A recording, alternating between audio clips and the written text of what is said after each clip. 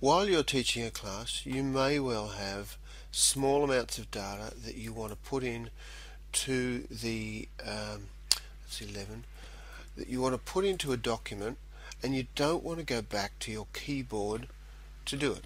You don't want to interrupt the flow of the lesson. So one option is to always have an on-screen keyboard sitting on your taskbar. Now it can be pinned if you've not needed it for a while. Here it is pinned to my taskbar and I can open it.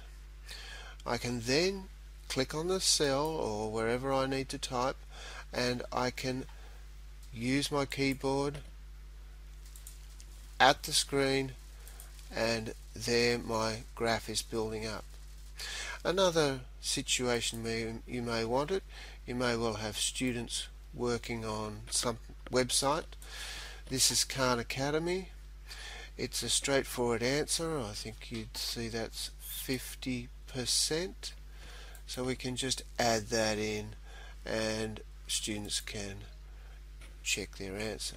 Now let's suppose this keyboard is closed, and let's suppose we didn't have it pinned to our taskbar.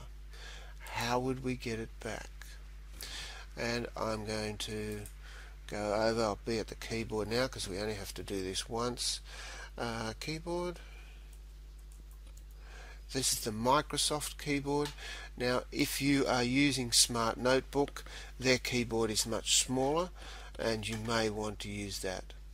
Once I've got the keyboard on the screen, I'm going to pin it to the taskbar.